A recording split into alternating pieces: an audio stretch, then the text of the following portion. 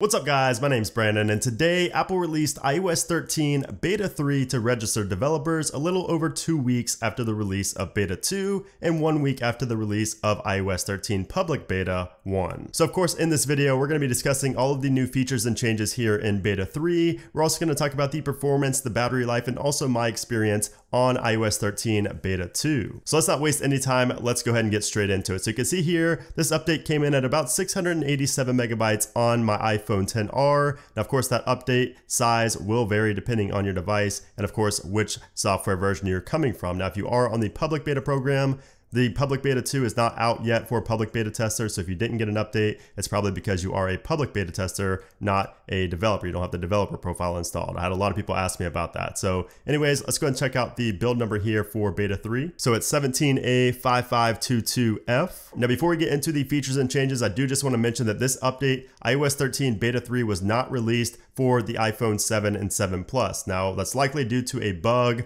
specific to the iPhone 7 and 7 Plus. So if you have a 7 or 7 Plus and you were wondering where your update is, it's not coming, at least not today. Now it may be in, later on today in another over-the-air update specific for the iPhone 7 and 7 Plus, or it may just be the next public beta 2, you may have support for the iPhone 7 and 7 Plus in that update. So you are going to get the update eventually, it's just not released just yet, likely due to a bug. All right, so what's new here in iOS 13 Beta 3? And the very first thing is actually pretty exciting, and I need to get my iPhone 6S right here, which I have a video coming out on soon. 3D Touch is back, kind of, not fully, but 3D Touch is definitely much better on Beta 3 here than it was in Beta 2. Now, if you guys have been watching my channel, you know that I've been having a lot of criticism and just a lot of really confusion is the right word with Apple and what they're deciding to do with 3D Touch and haptic touch. So I'm not going to go over all that again because I've talked about it many times, but let me just show you guys that 3D Touch is a little bit better here in Beta 3. It's actually more prominent now, and it doesn't seem like Apple's just trying to push haptic touch on us on 3D Touch devices. So again, this is the 6S, and I can definitely tell that 3D Touch is working instead of haptic touch. And if we go ahead over into Twitter, let me show you that you can now peek and pop. So inside of Twitter here, we're going to peek and pop with more pressure right there. You can see on the photo there inside of Twitter. Now that doesn't work on Safari. I think it's just because Safari has a feature built in where if you 3D touch, it just pulls up this menu. Now I don't know if it's registering a haptic touch instead of a 3D touch there, but that is still possibly a bug in iOS 13, or it could just be a feature built into Safari. But the good news here is that 3D Touch is working much better on Beta 3. So that's going to be big news for a lot of you guys out there with 3D Touch capable devices. Now, if we go into our messages here, you're going to notice down at the very bottom, the dictation icon is bigger than it was in Beta 2. Now, not only is it bigger, but also the microphone icon is filled in. Instead of just being an outline of the microphone, it's now fully filled in. And if we go ahead and take a screenshot here in Beta 3, if we go into the markup section right here, if we go ahead and click on the plus, you'll notice that we have a new feature there called opacity. And if we go ahead and click on opacity, you can see that it does add an opacity. You have a little slider here as well, and it changes the opacity of the whole screenshot. Now, one thing I don't like about this feature, I think it's a cool feature to be added here in iOS 13, but I wish you could just add it to a specific section of the screenshot, because I don't think everybody's going to want, to make a fully opaque or, like look like this on the whole screenshot. I feel like a lot of people are going to want it to just be in a certain section of the screenshot. I don't know, maybe it's just me, but I do like the fact that they are adding new features to important things like markup, because we all take screenshots, so it's always nice to have additional features added into the markup section here. Now, if we go into our settings and scroll all the way down to FaceTime, you'll see that we have a new FaceTime feature here called FaceTime Attention Correction. And if you read what it says there, it's very interesting. So it says your eye contact with the camera will be more accurate during FaceTime video calls. So I'm not entirely sure what this feature does or how it works. I will be testing it out after I shoot this video, but it seems like that this feature is going to make it so that eye contact, a lot of times when you're looking at FaceTime, you know how you're looking at the other person on the other end of the call. You're not really looking at the camera. So somehow I feel like Apple's going to be able to make it look like we're actually looking at the camera when we're actually looking at the screen. So it seems crazy and like a feature I didn't even realize could be added via software, but if that's what it is, that's actually really cool. So again, I will be testing that because I don't know for sure if that's how the feature works, but it is cool that we're getting some new FaceTime features here in iOS 13. So now inside of the Mail application, the archive button is now purple. So this whole tab over here is purple instead of blue like it was in betas 1 and 2. Now I personally don't like this change. I think the blue looked really good there and it kind of matched with all the accents in the Mail application, but that is new here. We do have a purple archive button now in the Mail application. Now if we go ahead over to the App Store and we go to the Arcade tab, which you guys know that's one of the top things I hate in iOS 13, you can see we have the Apple Arcade is actually now showing. We get a lot more information here about Apple Arcade instead of just a coming soon, basically like a splash screen like we had in beta 1 and 2. And I will be making a video on Apple Arcade pretty soon. I will be subscribing just so I can let you guys know if I think it's worth it and things like that. Now if we go back to our settings and go down to privacy right here and go to motion and fitness, you will see that we have a new icon there in our settings for motion and fitness. And just for comparison, that's what the motion and fitness icon looked like in iOS 12, iOS 11, and I believe even iOS 10,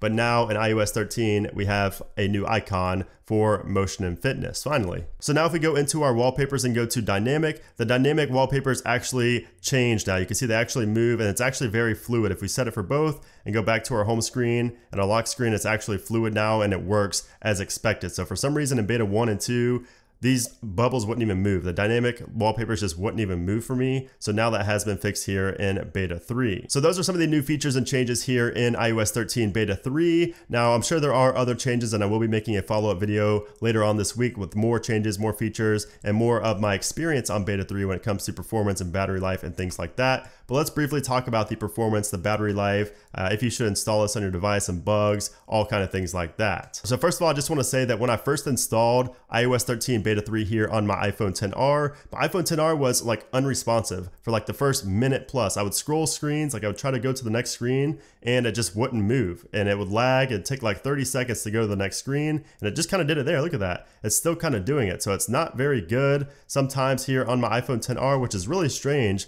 because on my iPhone 6s rather, it's very smooth. I've not had any issues at all. It's actually super fluid and it's a noticeable improvement over beta 2 with my iPhone 6s here. And looking at people on Twitter and in forums, a lot of people seem to say that beta 3 is more fluid than beta 2, especially when it comes to like the multitasking window panes right here, just opening applications, just going around the OS seems to be smoother on beta 3. But for some reason for me on my iPhone XR, that's not the case. I mean, I don't know what it is, you know, just moving from screen to screen even isn't great. I mean, the multitasking and everything is fine. The app switcher is pretty quick and fluid. You can see there it's pretty fluid here on beta 3. Actually, it's not. Look at that. So for some reason, my iPhone XR is just not doing well here on beta 3, which is a little bit surprising because again, the iPhone 6s is doing just fine. I will have to load this up on a couple other devices and see if it's just on the iPhone XR specifically, but doesn't look too good here for beta 3 for me. I don't know what it is. Beta 1 and beta 2 were definitely not as laggy as this iPhone XR is being right here. So very interesting. Another thing I did also want to mention is that the App Store, when I first launched it,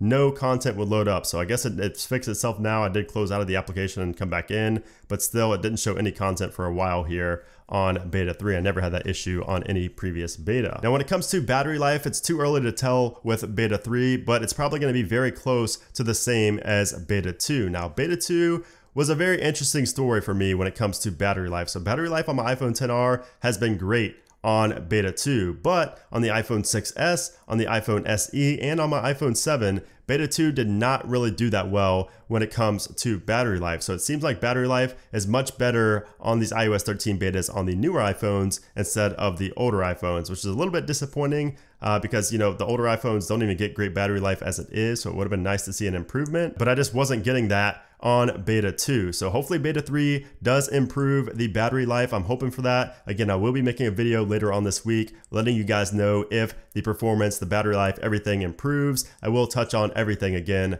later this week, especially with the iPhone XR here. So I'm really interested to see if it's going to stay this laggy or if it's actually going to fix itself here after like a reboot or something like that. And I know a lot of people ask me about my iPad as well. well. I will be talking about that in the follow-up video later this week, but it's actually been doing really well on beta 2. A lot of people report bad battery life, but my battery life has actually been really good on the iPad. Performance is also stellar on iOS 13. It's been that way since beta 1. So I will touch on that. I will, check it out on beta 3 as well and see how it's doing. You guys can see here, I'm connected to my hotspot. I just moved to a new house, so things are a little bit hectic right now. It's a little bit hard to get everything up and running, but I will be back to normal here very, very soon. So anyways, should you guys go ahead and update to iOS 13 beta 3? And I say yes, especially if you are already on beta 2. There's no reason not to update to beta 3. And if you have a 3D touch capable device, if you have a pressure sensitive screen, definitely update to iOS 13 beta 3. You are going to love having the functionality of 3D touch back. It's very apparent even here in the control center. I'm just now realizing how much better it is in the control center as well.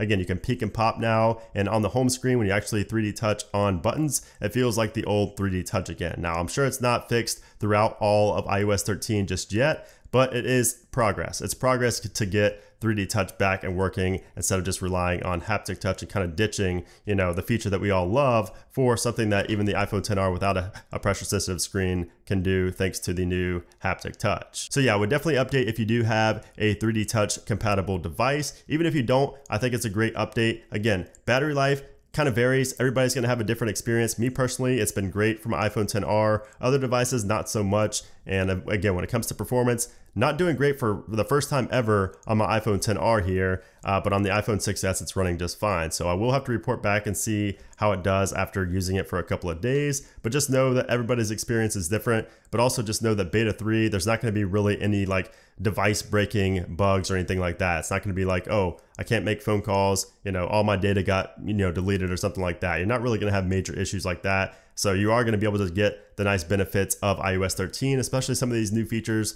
like with the FaceTime feature, the new markup feature, and things like that. So yeah, let me know if you guys installed iOS 13 beta 3. Let me know any of the new features and changes that I may have missed, because I'm sure there are some out there and I will plan on covering those later on. Also, let me know how your experience with iOS 13 beta 2 was. Was it good for you? Was it laggy? How was your battery life? Let me know everything down in those comments below, because that's really how I can tell and say a lot of these things in my videos as well, as based on your guys' experience. But anyways, if you guys did enjoy this video, make sure to hit that thumbs up button, and of course subscribe so you see my follow-up video later this week, as well as coverage on every future iOS 13 beta. So anyways guys, thanks again for watching. Sorry for getting this up a little bit later. Again, I am just currently moving into a new house, so I don't even have internet yet. I'm relying on a mobile hotspot. So anyway, bear with me. I will be back to normal. I will be getting my internet tomorrow, so things will be back to normal, and I'll be getting videos up super quick very, very soon. So anyways guys, thanks again for watching the video, and I'll see you soon.